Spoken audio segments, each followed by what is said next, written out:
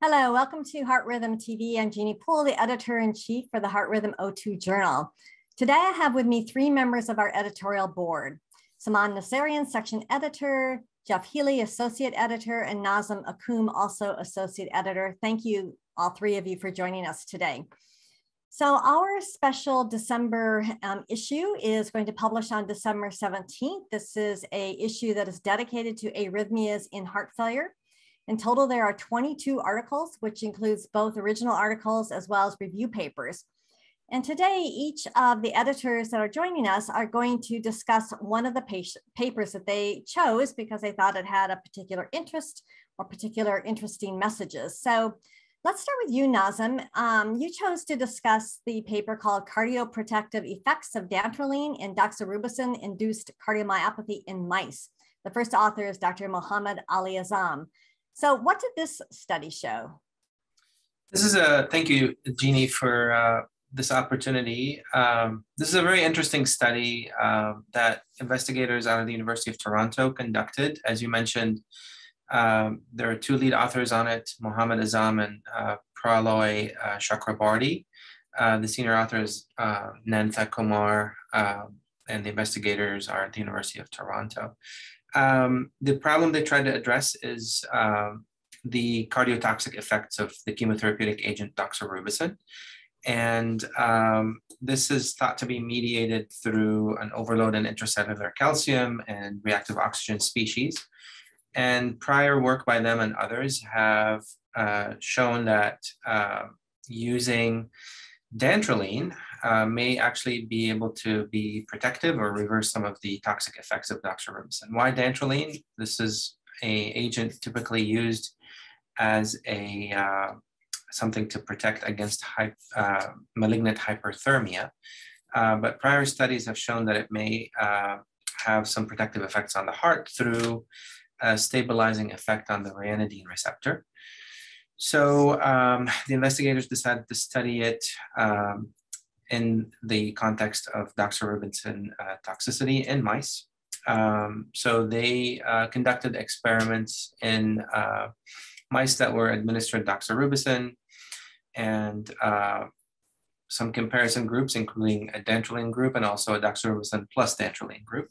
And they showed that the doxorubicin effect on mouse hearts in terms of contractility and also calcium metabolism and calcium transients and alternants were definitely there with doxorubicin, but they were all alleviated with administration of dantrolene. So a very promising study, potentially for a large patient population ultimately, because doxorubicin continues to be used as a chemotherapeutic agent for solid tumors and some hematological malignancies with no effective clinical treatments at this point. Some guideline-directed medical therapies and beta blockade and hormonal blockade have not actually shown benefit in this population. So potential for a lot of good out of this paper, but it definitely requires more investigation, more prospective studies, hopefully in humans at some point. There are some limitations, admittedly. It's a mouse model study. It's all male mice, so we need to make sure that it also works in both sexes. And the concern is that whether dantrolene can attenuate the beneficial effect of the chemotherapy that doxorubicin offers. And there's no evidence of that in the animals, and hopefully that'll also be translated into larger animals and humans. So it's a promising proof of concept study that definitely requires follow-up, but it definitely caught my attention as something to build on for the future. Thanks for that great summary. Dantrolene certainly has gotten into the literature over the last couple of years, mostly also in animal studies, as you point out. So hopefully we'll start seeing some studies in humans being done as we go forward in the next couple of years. It sounds like a pretty exciting and promising drug. So thanks, Nazem. Saman, let's talk about the paper you chose. The title of this paper is Sacubitril Valsartan versus Angiotensin Inhibitors and Arrhythmia Endpoints in Heart Failure with Reduced Ejection Fraction. And the first author is Dr. Amanda Fernandez. Yeah, thank you, Jeannie, for the invitation to discuss these interesting papers. I like this paper in particular because there's increasing data that angiotensin receptor neprilysin inhibitors, and in particular sacubitril valsartan, reduces the risk of hospitalization and death from cardiovascular causes more effectively than ACE inhibitors. And the authors in this study performed a meta-analysis, 4 from randomized, 5 observational studies, to see if these agents, the ANRIs, compared with ACE inhibitors or ARBs, affected arrhythmia endpoints in patients with heart failure. So what they found was that in those patients that received ARNIs, there were fewer sudden deaths, ventricular arrhythmias, and appropriate ICD therapies. Interestingly, biventricular pacing rates were higher, and they didn't find a difference in terms of atrial arrhythmia. So probably the biventricular pacing effectiveness was because of reduction of PVCs under non-sustained VT. And so overall, it does seem like there's a benefit. And when they narrowed the study design only to the randomized studies and did a meta-analytic study of those, the sudden death endpoint still remained positive. So I think it's very promising. And I think it's particularly important for us as electrophysiologists because we are referred to quite a lot of patients with ventricular arrhythmias. At least in my practice, I see some here and there that are not on these newer agents. And I think we could probably have a more effective role in making sure that the patients are receiving the most up-to-date therapies.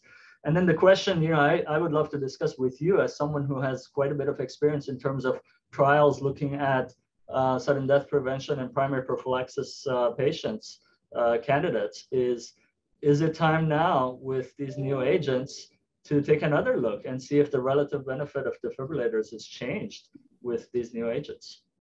Yeah, so this is definitely something that I've spoken to at different conferences over the last couple of years. I mean, I remember looking at the Entresto, first Entresto study that came out.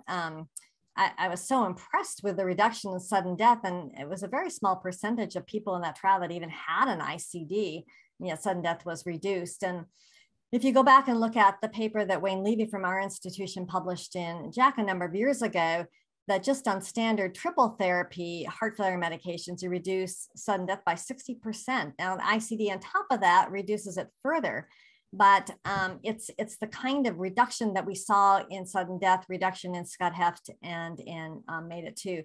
So I think these, very powerful guideline-directed medical therapy options are so interesting. They are changing heart failure, and they have endpoints that are arrhythmia-reducing endpoints. And so I think, as we look, especially at the non-ischemic cardiomyopathy patient population further, that was studying Danish, we'll see in people who are on up-to-date guideline-directed medical therapy what the benefit of ICD therapy really is over the course of time. So, yeah. I think it's a good question, Saman. I mean, the patients, the legacy patients have had devices for some time. I mean, many groups around the world are doing heart failure optimization in their ICD clinic, and we do indeed see patients whose ejection fractions do come up over the original implant threshold. And, I think that's an important point to consider now moving forward. Also, again, as electrophysiologists, we sometimes need to be reminded that when our, ICD patients particularly have a shock for VT or have a detection of atrial fibrillation, that the big adverse outcome that signals actually isn't a sudden death or a stroke, it's actually heart failure hospitalization. And this is really, this is why I think this issue on heart failure and arrhythmias is such a great issue, because we need to be reminded sometimes that our patients in the EP world are actually heart failure patients in many cases. Thanks, Jeff. So you've basically stepped into your slot here today. But thanks, Saman, for that great paper. I think that it will engender a lot of discussion. But Jeff Healey is going to talk about the third and last paper. It's called Advanced Management of Ventricular Arrhythmias and Chronic Chagas Cardiomyopathy by Dr. David Santa Cruz and colleagues. Yeah, Jeff, thank you. Tell us about this. Yeah, thank you, Jeannie. This is a very, very nice paper, and I enjoyed reading it. It's a comprehensive overview of a topic that, many people practicing in North America, Western Europe would only see rarely, if at all, whereas, it really is quite relevant to a large portion of the membership of HRS and the readership of HRO2 coming from parts of the world where chronic Chagas cardiomyopathy is in fact endemic. And I think it's a really good read for people like myself, where it's not so common, just to understand what it's about, because in many ways, it's like typical dilated cardiomyopathy. In some ways, it's quite different. So it's a nice review paper, very rich in graphics, in electrograms, and images of 3D maps and things. So it's a very attractive paper to read for the practicing EP doctor. They talk about just the basic prevalence, about 7 million people around the world affected by chronic Chagas cardiomyopathy. It does have a characteristic predilection to the left ventricle around the mitral valve, so the basal lateral and basal inferior areas where the scar does occur. It tends to be transmural with a preponderance for epicardial. So when ablations are done, about a quarter of the patients require epicardial ablation. So that is a discriminating fact that people should know. And so it really kind of places it in perspective. And again, we all now, with the movement of people around the world, we do occasionally run into some Chagas disease. I've seen it, and it's good to have a toolkit of knowledge to deal with that. Typically, patients with chronic Chagas cardiomyopathy, the review article goes on to state that typical conduction disease is typical for most. Right bundle branch block is common with a positive predictive value of around 80%.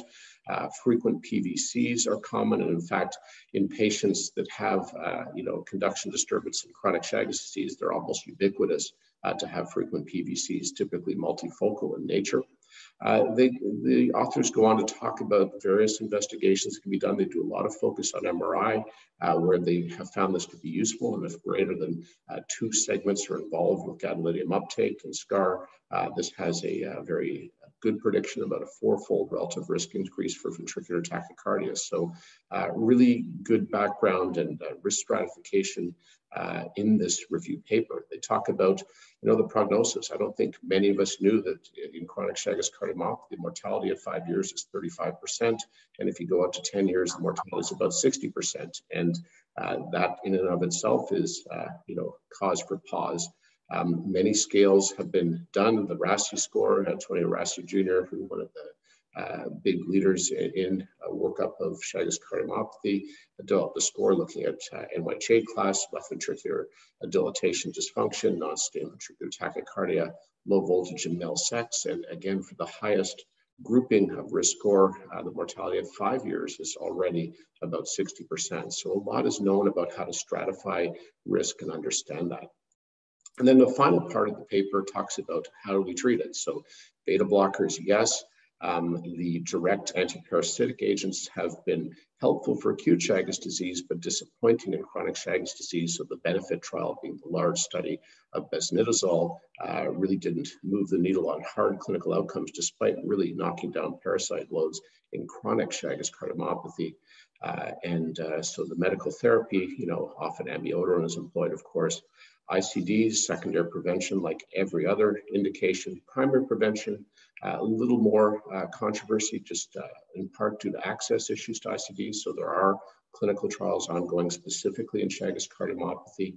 And then the really nice part of the paper that I really read over quite detailed was a look at ablation in Chagas cardiomyopathy, and just, how many of the same things, mid-diastolic potentials during VT, late potentials during sinus rhythm, and some of the newer mapping techniques, how they were used to achieve success in ablation, again, often needing an epicardial approach. So it's a good round stem to stern review of Chagas cardiomyopathy, and I think it would be useful for most of our colleagues to read something like this at least once to have some memory of this.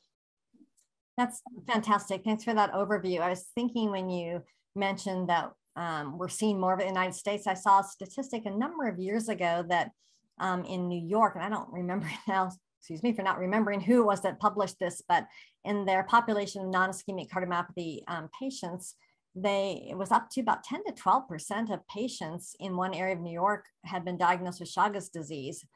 So undoubtedly, we'll all see more of it. It's important to recognize you know, the management is very similar to other different kinds of cardiomyopathic syndromes. You know, like you mentioned, epicardial scar, like, you know, we have to face with sarcoid can be challenging for VT ablation. But I do agree with you that this is a great review paper and a good way to catch up on what Chagas disease is all about. All right, well, I think we're out of time. So I just want to thank the three of you for joining us today. I really appreciate it. And I want to invite all of our viewers to explore the special issue. It has a lot of other great articles, and also, of course, our regular December issue, which published 15 articles, which are up online already and available. Thanks so much for your time, and we'll see you next time on HRStv.